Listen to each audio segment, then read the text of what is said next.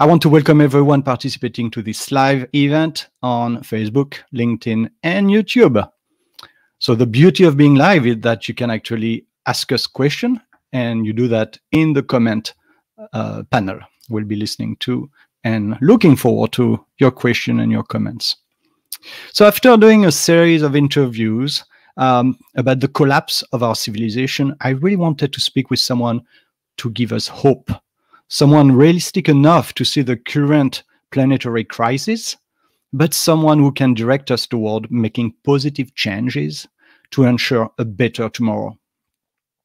My guest, Navi Radjou, will join us in just a minute. He is an internationally renowned French, Indian, and American scholar, an innovation and leadership advisor, and a best-selling author based in New York. Navi's most recent book, Frugal Innovation: How to Do More with Less, was published in 2015 by The Economist, and it shows how companies can innovate faster, better, and in a sustainable manner. Welcome to Back in America, Navi. Thanks for having me, Stan. How are you today? Good, I'm great. Thank you. And you are in New York, right? In Manhattan, yes, Upper West. In Manhattan. Okay, excellent. So we've got several things in common, I think. One of it is we are both French. I'm French and I live in the States, in Princeton. And you are also French and you live in New York. But tell me, you've got 3 passports. Tell me more about your origin and where you grew up. Yeah, absolutely. So I grew up in Pondicherry, which is a former French colony in southern India. And the city was made famous by the book as well as the movie Life of Pi, for those of you who watched it. And so I went to French high school there, which is the second, I believe, oldest French high school outside France, I believe, or at least in Asia. And then I came to Paris to do my higher education. And then in 1998, I came to the US to first study. And then I ended up working here. So I've been here for 20 years. So yes, so I hold a French passport. I also have a kind of Indian passport that allows me to go to India anytime. And then in 2016, I got my US citizenship as well. Okay, all right. So you are pretty multicultural. And as such, I think you understand the importance of cultural values and identity, which is what we explore in this podcast, right? Yes, absolutely, yes. And this is fascinating because we are going to talk about the Great Reset, as the World Economic Forum calls it. And the Great Reset is really something that, according to them, will help our civilization transition towards sustainability. And your research in India and in Europe led you to recommend frugal economy and B2B sharing. This is amazing. And I want to learn more about what it is in just a few words, if you can. Oh yeah, well, I mean, in a few words. In a few words, yeah. Yeah, right. But I guess I've written articles on that, so people can always, look at that. I published an article in MIT Sloan Management Review.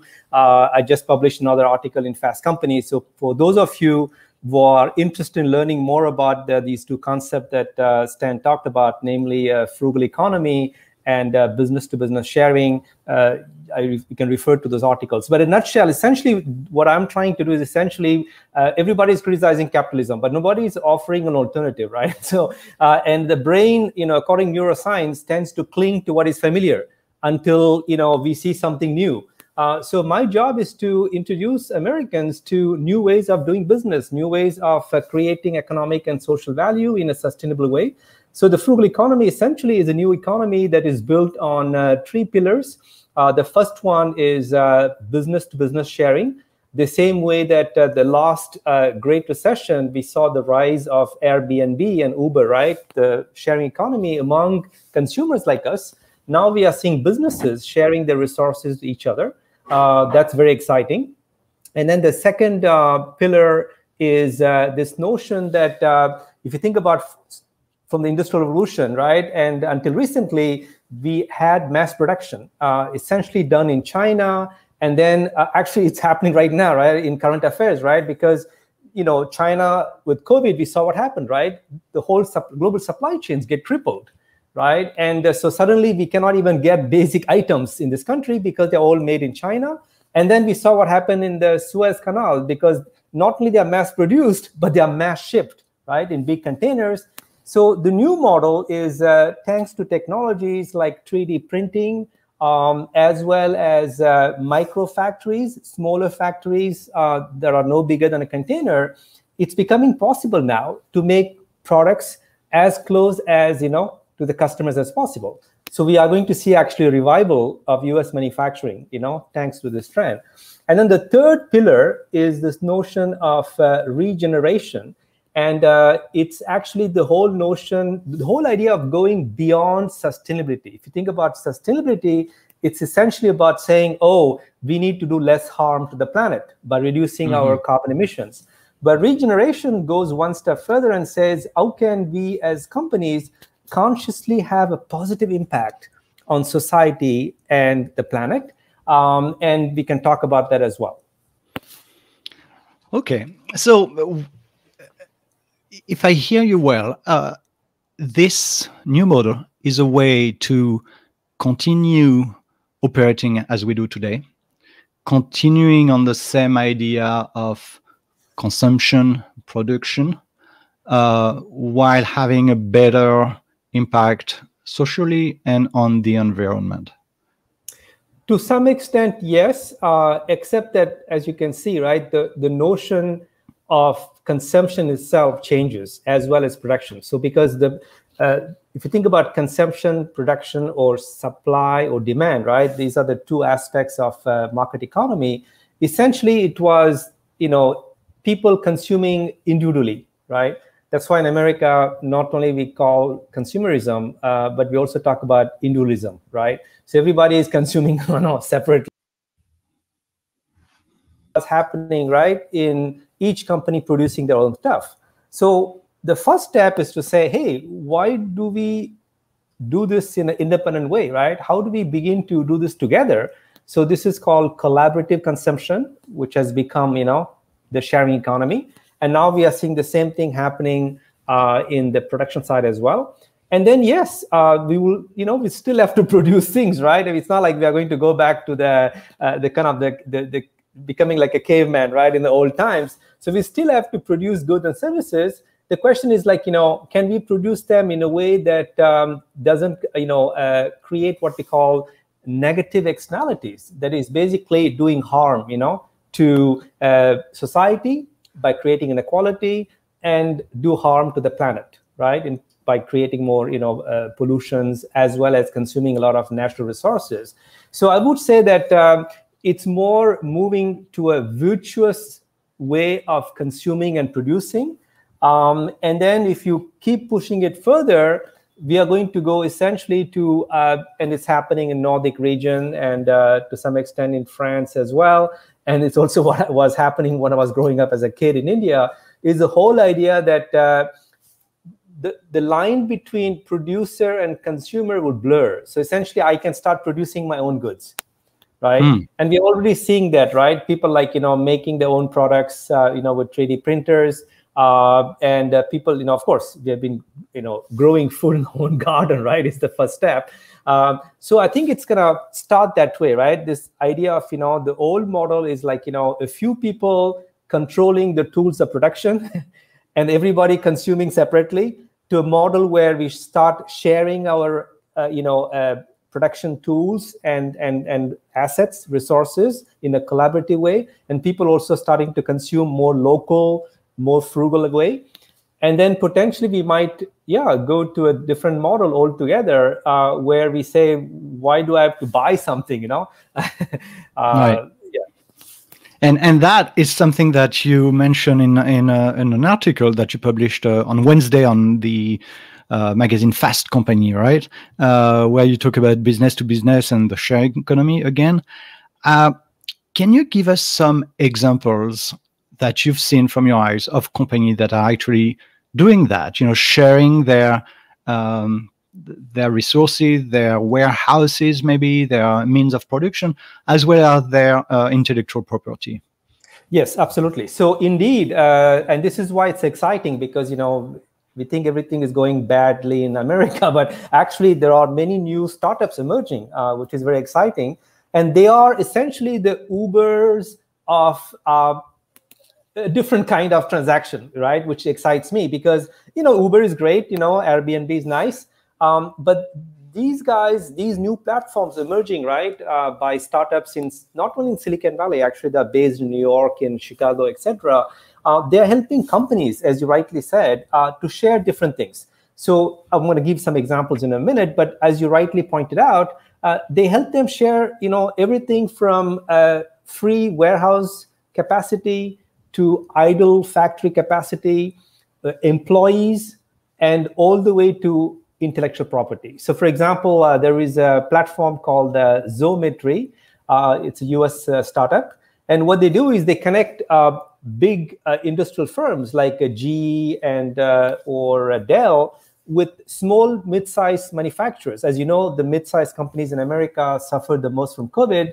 And what happens is that, if you're a large company and you're trying to make a new product, instead of building your own factory, right, you can actually look into this platform and see which mid-sized company in Ohio or in Pennsylvania may have these highly specialized, right? These are not commodity stuff that you get from China, right? These are highly specialized, high value adding mid-sized manufacturers located, in Ohio and other industrial states.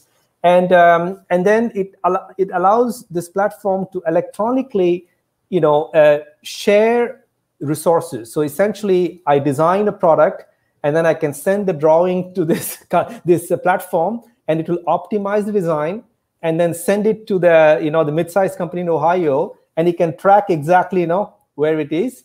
And if there is a problem, it can warn both parties and improve that, et cetera, et cetera. So essentially, I think it kind of levels the playing field, so to speak. It allows basically even the small, mid-sized, family-owned manufacturing companies to be plugged right into the internet and offer their industrial services to other, Fortune 500 companies. So that's one example I particularly like, because I don't want to get in politics, but if you see what happened in the recent 4 or 5 years, right, is we saw the industrial belt, being decimated because of outsourcing in America. So this is a way of bringing back manufacturing, right, to America. But we shouldn't bring back manufacturing and make big factories. That's what I'm saying, right? We need to use these platforms to distribute the supply capabilities across a network of small manufacturers across America, so they can also benefit, and the local communities, right, can thrive as well. And then my other favorite example is a company called, I will come to that later, but since we are in the B2B sharing, during COVID, the IT service company Accenture teamed up with Verizon and other companies to set up a platform called the People and Work Connect. It's an employer-to-employer platform that enables employees that got laid off in one company to quickly find a job in another company, right? So in the process, it reduces the long wait period, right, for these people who have been laid off, which is quite dramatic. So that's about sharing employees, right? That's one way to think about it. And then the intellectual property, it's actually companies like, it's not an American company, but Unilever, which is a big consumer good company, they did something amazing. Is they developed this proprietary technology to reduce the amount of aluminum used to make the aerosol, the deodorant cans. That reduces the emissions. It's good for the planet without reducing the performance. And once they develop the technology, they share this IP, intellectual property, with even rivals, because they say, look, the whole industry has to increase, its environmental standards. So we have no problem, sharing our intellectual property with other companies. So these are some examples of companies, who are beginning to share everything from factory capacity warehouse capacity, truck, 30% of the trucks running on highways in America are running empty, right? So there's a platform called Convoy that actually combines multiple truckload shipments into a single job for drivers, right? So that reduces emissions by 45%. So that's good for the driver, it's good for the economy, and it's good for the planet. Okay, all right. So if I play devil's advocate, some question that comes to mind, me trying to be suspicious of this model, obviously, is don't we run into the risk of seeing the Uberization of businesses, just like we saw with Uber, that provide great jobs? I don't know if it's great, but jobs for people who need jobs, but then who, a few months down the road will start to wonder, where is my healthcare? They are treating me like an employee without any benefits of being an employee. So that's question number one. And question number two is, again, just like we saw with the internet, with startups, with every new thing, where we start by going, wow, this is fantastic, and everybody is on the same playing field, to, well, in the end, the bigger you are, the more successful you will be. So again, in this new model, don't we run having the risk of seeing, large corporation just engaging actively into this model of sharing and frugal economy to make the most of it, crushing other people into no, it's definitely, you make a good point. As a matter of fact, a couple of ideas here. When I wrote, so the article I published in Fast Company is the first article in a series, and the third article I'm going to publish is showing the difference between what I call smart sharing and wise sharing. So what I'm saying is that you're right. Smart sharing is essentially saying we are going to share things only to increase the performance, right, of the economy, or as you said, to make more profit for a few companies. The wise sharing says, no, we are going to share resources, but for a noble cause. Right, noble cause could be creating opportunities, right, in local communities, right, in the hinterland of America. It could be, and I'll give you an example in a minute. A great example, by the way. It's about improving healthcare, so that Americans are healthier. It could be reducing damage to the planet. That is wise sharing, right? So yes, so that's why I see. So the problem is, if you only focus on, we say this is the best sharing, right? What about the other people who say, look, I'm more interested in economic performance first, right? Then I'm going to think about the planet.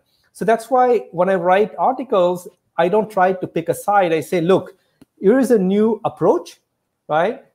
Then, of course, what matters is your motivation, right? What is the, Buddha said, right?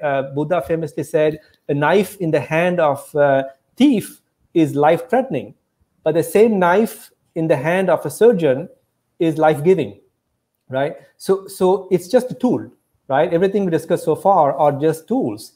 What matters is the intention of the person, right, using the tool. So one example I can give you of wise sharing is, and this is my favorite one, because I hate the fact that we live in the richest country of the world called America, and where 22% of Americans can't afford still, right, to go see a doctor because it's expensive. So healthcare is a big problem. We know that. And one of the problems is because the cost of drugs is so high, right? Many people can afford to buy drugs. So 1,400 hospitals in America who represent about 30% of beds, capacity in America. That's quite important, right? They gang together to create a nonprofit called Civica RX.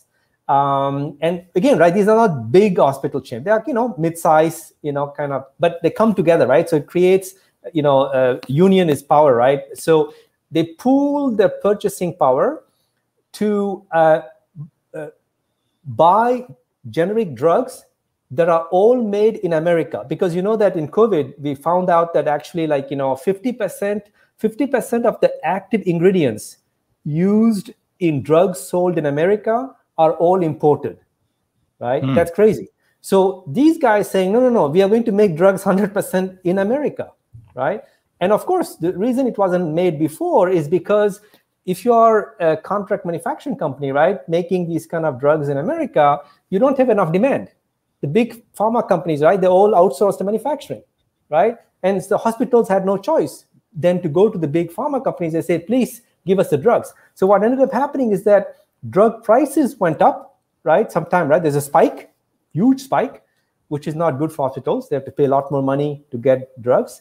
And as well as the supply was unpredictable, right? If there's like a crisis like COVID, right? Global supply chains are crippled. That's it. You have a bottleneck and you have a shortage of drugs. So this nonprofit, it's called Civica RX, CIVICA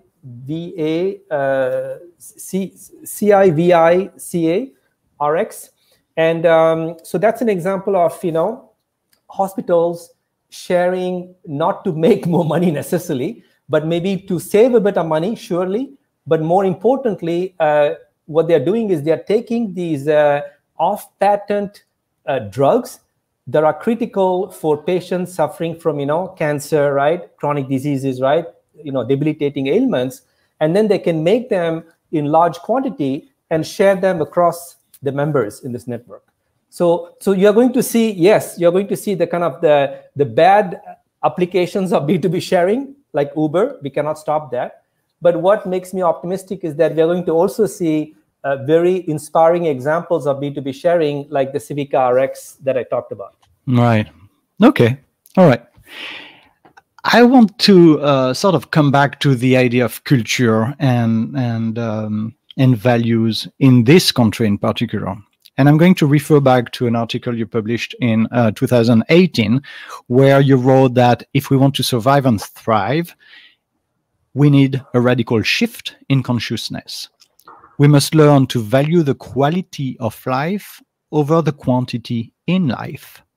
Tell us what you meant at the time, and tell us whether in the last 3 years your view have changed. Yeah, I mean, it's very simple, right? And COVID, actually, that was written in 2018. And COVID happened and reinforced the point that actually I like the term essential workers, right? As you know, everybody knows that today. But that's really what I was getting at, right? It's only when we are short of food and medicine, as I say, right, you can live without your iPhone for, not easy for young people. You can live without iPhone for many days. But if you don't have water, because I grew up in India in the 70s when we had water shortage, right? So we will have clean water only 1 day per week, right? So we have to learn to do more with less water. And so you cannot live without water more than 2-3 days, then you die, right? So this is what I call back to basics, right? I think COVID, we talk about, it's called back in America, right? And now we are talking about, back to normal. There's no back to normal, first of all, right? We know that. We have to accept the fact. Instead, I think we need to go back to basics, reevaluate our lives and say, will having, an extra car or, a bigger house will make me happier? Or is it spending more time with my family? And I think COVID gave a resounding answer to that question, right? Yeah. Yeah, well, and I want to take you on that. I mean, you said there is no coming back to what it was before.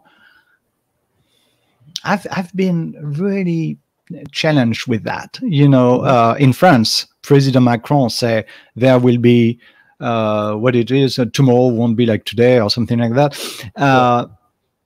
And yet we all know, and in fact, we know it's already starting, people are just dying to get back into an airplane and to start to travel. I'm dying to go back to France. I haven't been back to France for 2 years now. So yes, maybe people will remote work more than they did before. Are they really going to change the way they live, the people? Or are we just all dying to go back to what it was before? I'm not sure about that. Well, I have an answer to that. I mean, that's why I call this frugal economy, right? Let me start with some statistics, right? So if you look at the Generation Z, our generation, of course, you and I think we are financially a bit better off. Let's be candid, right? But if you look at the Gen Z, right, all the research shows that they are going to be the first generation which is going to be financially in really bad shape. As a matter of fact, they have almost no savings. They're already loaded with debt, right? So this generation is going to be very frugal. As a matter of fact, that's why the millennials, the previous generation, were the biggest customers of the previous sharing economy, like Uber, Airbnb, right? Because they couldn't afford to, or didn't want to actually, right, own stuff. They preferred to share them as a service. So I think you're going to see, essentially what I'm getting at is that there is a socio-demographic shift happening that is going to anyway reinforce these things we are talking about today, right? So because we have the young generation, which is more socially conscious, more ecologically conscious, but also has less money. I'm sorry to say that, but because, right, capitalism depends on money spending, people spending, right? So sure, you can get more credit, right? The credit culture, exists in America. But if you look at also that, right, you see the younger people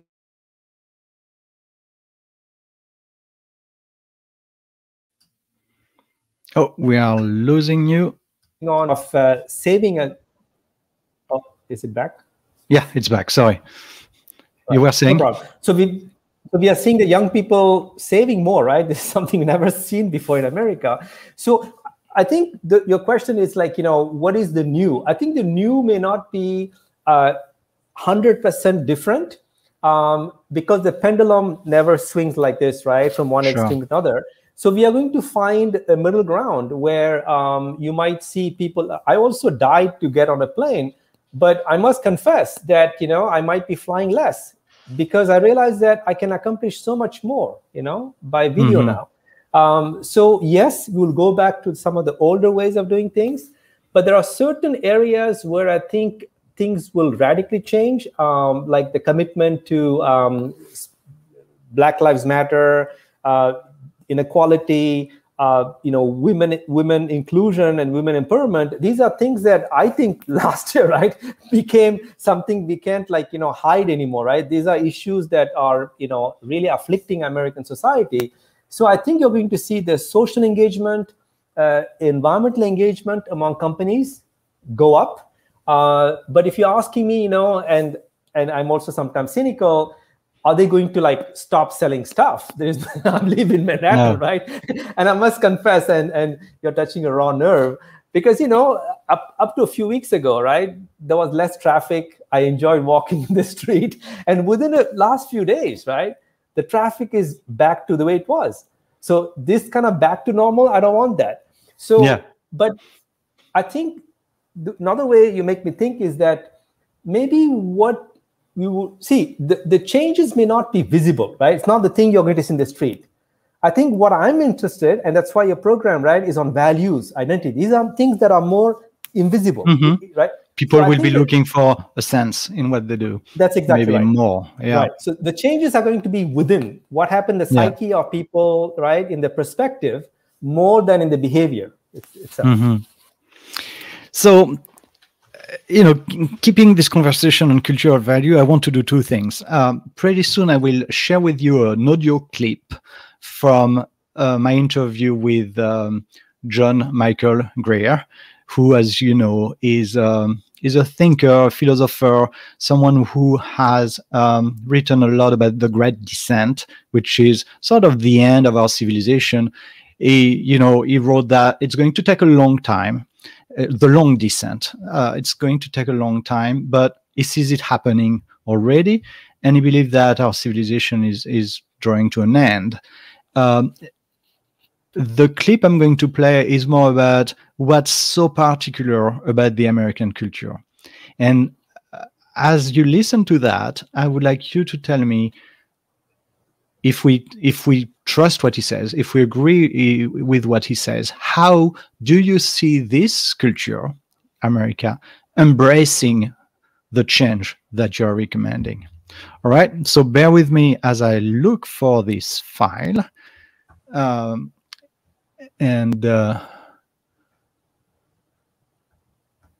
we are going to listen to John Michael right now. Oops. Europe is not North America. And this is one of the things that both Europeans and North Americans sometimes forget. In the United States, we're going to be dealing with independence and with that sort of independent-minded thing because that's hardwired into our culture. Basically everybody clings to that, and trying to convince people to give it up is not going to get anywhere. So if that's what we have to work with. Obviously, in many European countries, you have a more communal attitude. You have a more locally based, neighborhood based kind of approach to society. There are those connections that are much more closer. There are more bonds between people in specific areas and so on. And so you've got that to work with, and that's what you should be working with. You work with what you have. Go out west, and it's every man for himself. And so here again, one of the basic principles here is that there is no one solution. There is no one way. Right. You want me to comment on it? Yeah. Yeah, I mean, it's a very interesting point that John Greer is bringing up, right? Is the contrast between the U.S., which is more geared towards individual freedom, and Europe, and I would even say Asia, right, which is more oriented towards social values and community, etc. What if I tell you something, because that's exactly going to be the focus of my next book called Conscious Society. And the book actually says, why do we have to choose? Why can't we have both? Why can we go into a kind of a third dimension, so to speak, where we try to integrate the goodness of America and the goodness of Europe? And both of us, we are French and American, and I'm Indian too. So within myself, I'm trying to do integration. So let me make it more practical. Well, it means that essentially, sure, many people have studied Scandinavia, right? Held as a role model for community values and communitarian kind of values, which I admire too. But what has also been studied is how that stifles innovation, because it's not a society that allows too much individual expression, right? So, and this is why I really recommend you to read an excellent book called The Evolving Self by Mihaly Csikszentmihalyi. Is famous for writing another book which introduced the famous concept of flow, the notion of flow. So this comes from this author, Mihaly Csikszentmihalyi. But his other book is, by the way, one of the fathers of positive psychology. So, okay. So his book is called Evolving Self. And I'm actually using that framework that says that an ideal society is the one that tried to find that sweet spot between maximizing individual expression. So that's one axis, and the other axis while contributing to social integration, right? Because if you go too much social integration, it ends up being communism, right? If you go too much individual expression, right? Well, it's like cancer, right? Cancer is what? Is a bunch of cells going rogue, right? And trying to optimize their individual expression, right? That's a cancerous body, right? And so what you need is actually look at the human body, right? Is we have highly specialized cells that excel in differentiation. That's a technical term. It comes from evolutionary biology, right? From nature, where everything is different. There's a lot of diversity, but there is harmony as well because they work together. The same is happening, in a human body as well. So that is, if you want to look at a new societal model, we should look at nature as well as within our own human body, right? And I think so. That's what this book I'm writing about is all about. So this is very interesting. I hear you say that several things actually, that maybe this pandemic made us understand, the importance of value, the importance of going back to a more communal approach, the sharing economy, brought to a larger model, to how you can apply that to enterprise and all that. So people will be looking for sense, will be looking for a way to work together more. What I hear you say also is that the American model is one that promotes innovation in itself, in its creativity, in the way, in its optimism. And that, if combined with a more European Indian sense of culture, it could be the ideal civilization, and it could actually be a more sustainable civilization than the one we've got today. I think so. Am I sort of summarizing what you're saying? Yeah, that's exactly right. I think, in other words, we shouldn't throw the baby with the bathwater, so to speak, right? And I think that's why when I go to bookstores in America, I'm a bit worried, because I see all these titles like, The Decline of America, and America is basically like going to disappear, whatever. And I don't think so. I mean, actually, America is able to reinvent itself all the time. And you're right. I think COVID is bringing a new ingredient to the mix, which is this emphasis on community. And so this is where I think we shouldn't forget that everything we just talked about is connected to politics too, and what we call democracy, right? So that means that what Americans don't like is to be told what to do, in a way, right? That's also why I'm sorry, but that's what I also don't like to be told what. That's why I've been like a self-employed, right, for 25 years, because I like to be my own boss. That's who I am. I'm an entrepreneur. So the question then is, yes, we are going to have a communal approach, but it should be built on voluntary participation, right? So we cannot force people to say, hey, Thai shall collaborate, right? Thai shall, so the question then is like, how do you do that? My take on that is we need to have more podcasts like yours, more positive media news that actually showcase this new America, which is emerging, right? Mm-hmm. Where essentially we value as much individual expression as social integration.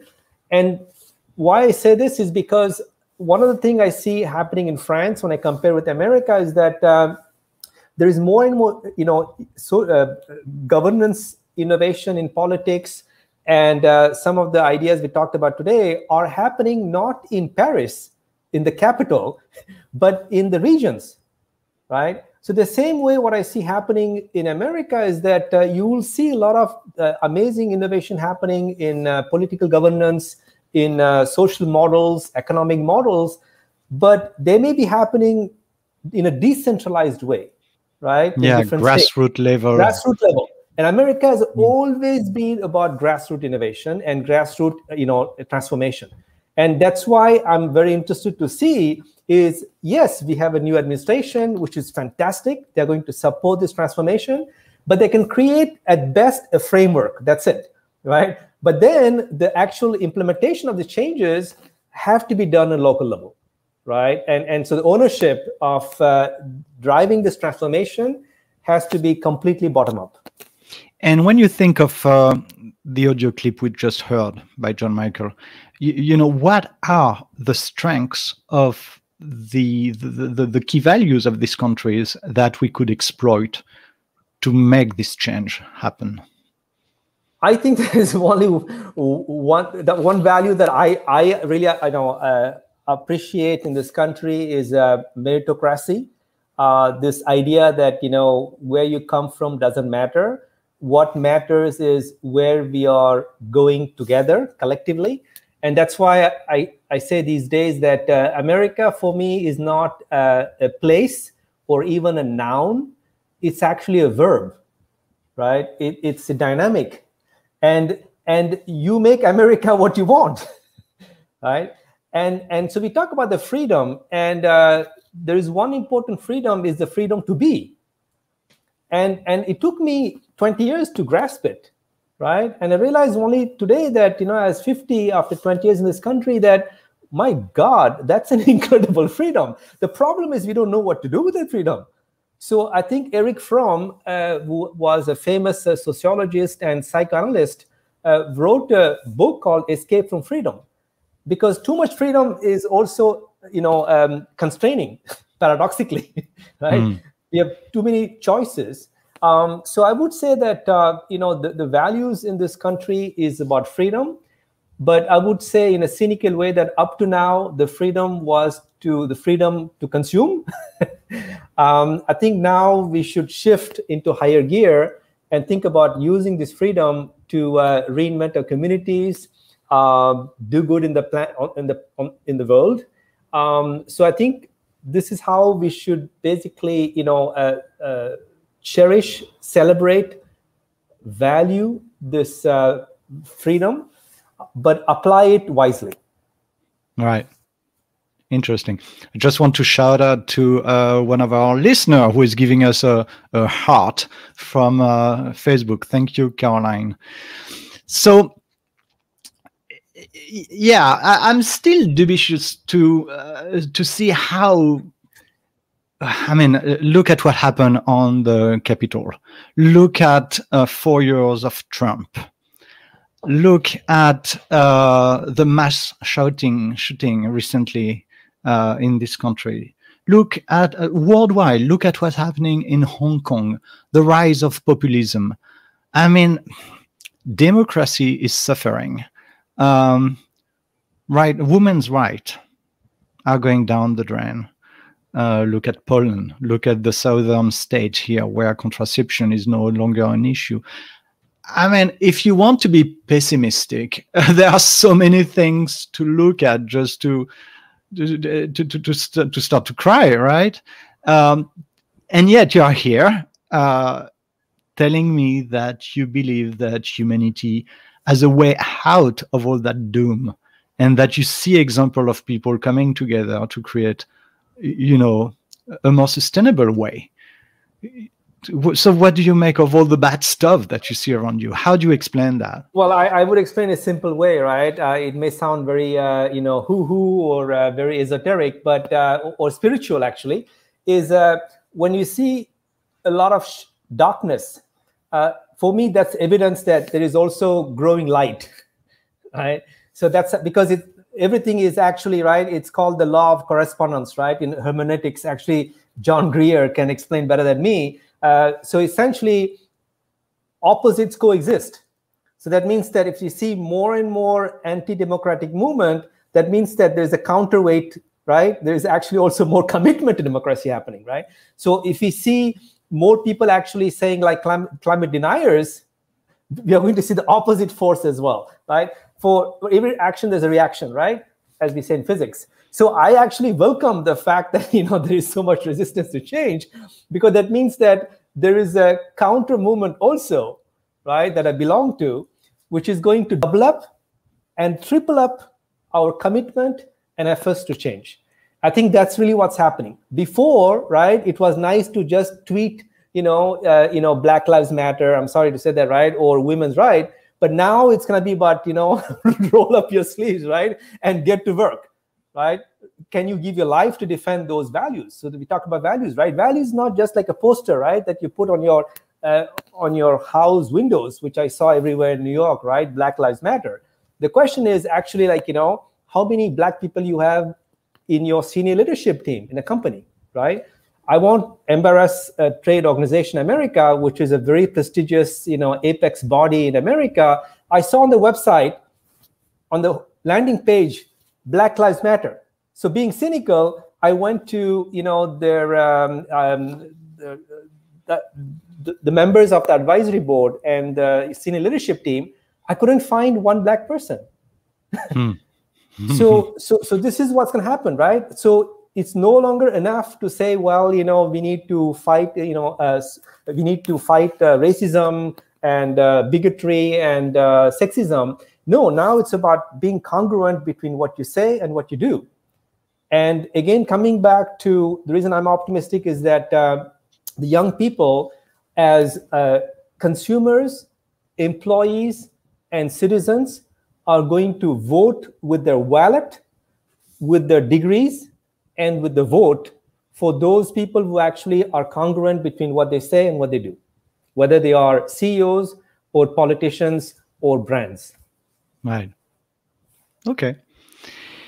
We're getting at the end of this interview, and as you know, I have always two questions.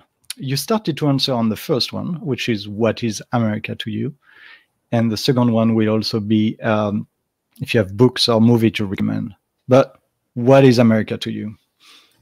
For me, as I said, America is a verb, right? It's what you make out of it, right? So I think, if I were to repeat or paraphrase Kennedy, I would say, like, it's not about what America can do for you, right? It's what can you do for America, right? So I actually believe America being a country that I can help evolve, and that's what makes me optimistic. Because it's a country where they don't care where I come from. And it's a fact. In 20 years, I've been in this country. I never say it publicly, but I'm telling you today, since you're also French, in 20 years, I've been in this country. I never heard when a conversation starts, someone asks me where you're from. They may ask me where you live now, but not where you are from, right? But in France, during the 7 years I spent studying in Paris, the first question would always be like, oh, where are you from? You speak French, what's your story? Right? So people asking me a lot about background, and I hated that. I'm sorry to say that, right? So I like the fact in America, people don't care where I come from. They care about where we collectively can go and what role I can play to, reinvent the American dream, to make it more inclusive and more ecologically sound. So that's what America is for me. Interesting. Yeah, I'm really sorry about the comments in France, but it's not surprising. It's better now. I must say it's better. Yeah, it's evolved a lot. It's true that at least on the East Coast, you can have an accent like I do. You can have a different color of skin, and people will be less judgmental than they might be in Europe. Any books? Any movies?